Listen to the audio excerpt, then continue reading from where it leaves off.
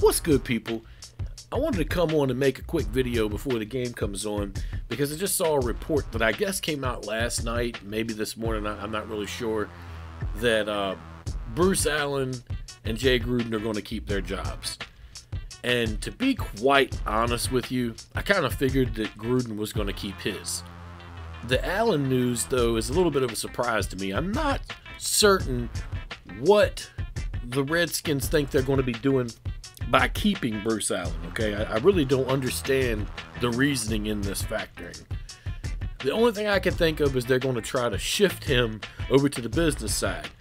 But everybody who's involved knows that you can't trust the man being in the building because he has his hands on all business decisions and all team decisions. So I could see them trying to shuffle the deck chairs a little bit on the Titanic as it continues to sink. And you know, what kills me is that I'm not certain that Snyder even understands this, okay?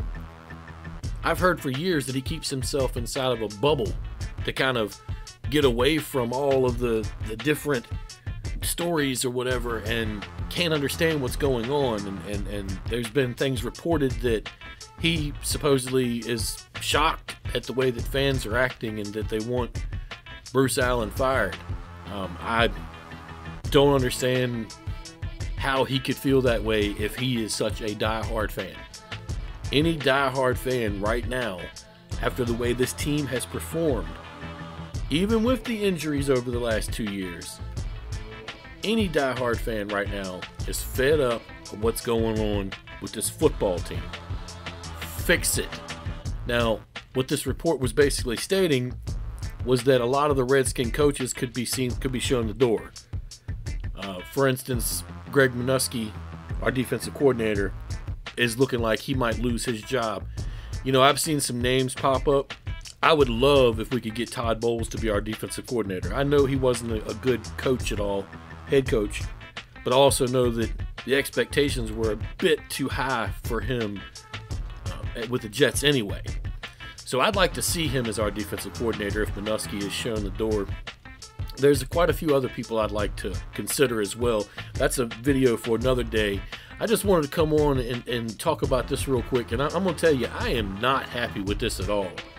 I really don't understand what the problem is here. From what the report was stating, Daniel Snyder thinks that Bruce Allen is going to have to be needed to get a stadium deal done.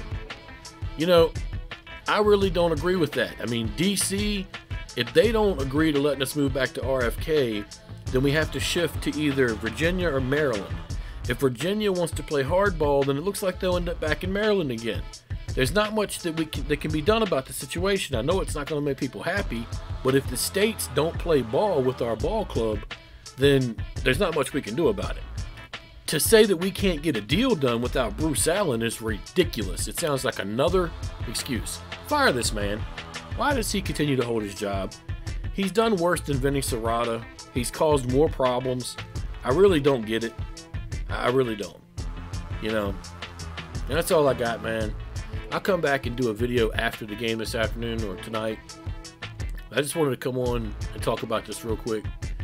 That's all I got. Go to the Redskins.